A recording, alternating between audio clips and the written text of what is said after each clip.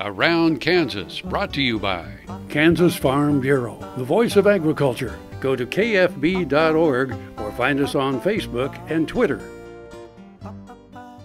I love the Flint Hills region, and the Flint Hills can be beautiful, especially at sunrise and especially on horseback. This poem is entitled Sunrise in the Flint Hills. Part 1. I was grumpy as I started in the dark before dawn, griping to my wife while I put my hat and work clothes on. But there's little time to complain. I need an early start. I saddled up the horse and was ready to depart. I rode down the gravel road. The sky lightened in the east. I needed to check cattle, so I was looking for the beasts. We went in the pasture gate and headed up the old dirt road. As we came up the hill, the day's first sunbeam showed. I rode on up the hill till I made it to the top. You can see a lot from there, so I reined up to a stop. The skies parted before me with the early light of dawn. God revealed a new creation for my eyes to feast upon. It was like a new world, unmolested and pristine, and my heart turned happy with the new day I had seen. The sunlight slowly spread across the ridges and the rills. I was witness to a miracle, sunrise in the Flint Hills. The Flint Hills of Kansas are the world's best for grass. When it comes to raising beef, this region's world class. These hills are productive. For raising cattle, they're just right. And in the early part of day, they're also a pretty sight.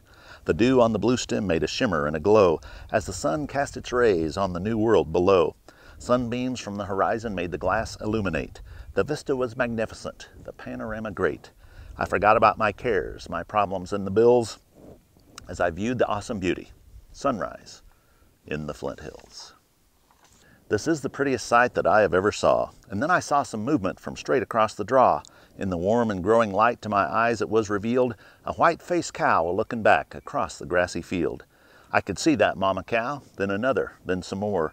It was the herd of cows that I was looking for. I could see the big herd bull, and what was even better luck, I could see a newborn calf as he stood to stretch and suck. I love to see a baby calf paired with a mother cow. Could anything be prettier than what I see right now? I'll get a head count on these cattle, but it can wait till later. Right now, I'll just enjoy the handiwork of our Creator. There will be no more complaining, for I have known the thrills of seeing God's own hand at work at sunrise in the Flint Hills. Happy trails.